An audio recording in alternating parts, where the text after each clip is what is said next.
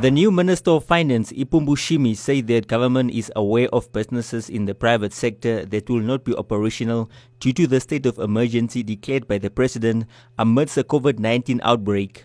A cabinet committee has been established to gauge options that government can take to support these businesses.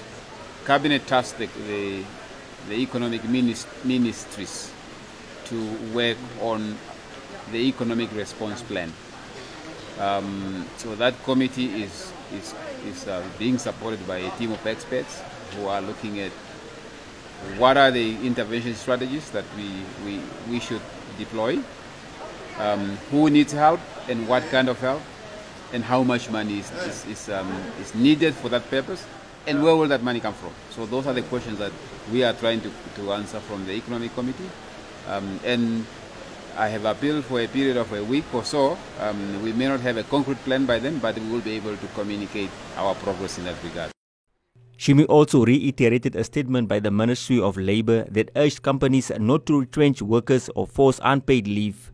The leader of the COVID-19 task force, Bernard Ofiku, at a recent engagement with the media, said mitigation factors are crucial to avert an increase in poverty levels, especially in the informal sector. One of the factors I heard being mooted is speaking to private sector like banking sector to lessen their demand. Maybe the person has got a low-cost house, which will be a problem as far as premium paying is concerned. Or maybe it's an SMS where we need to consider cash transfer. Maybe if the person is a taxi driver or he drives passengers from here to Walvis Bay, Swakopmund, and he earns, let's say, 3,000 a month out of his business. Maybe we give him 1,000 instead. So these are all measures that are being discussed.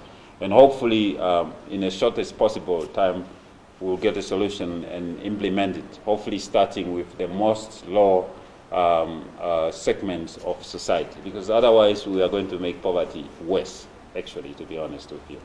Media organizations, supermarkets and medical services are among the essential services that remain operational. Members of the public that are in the lockdown areas of Khomas and Erongo regions are only allowed to leave their homes when visiting these services.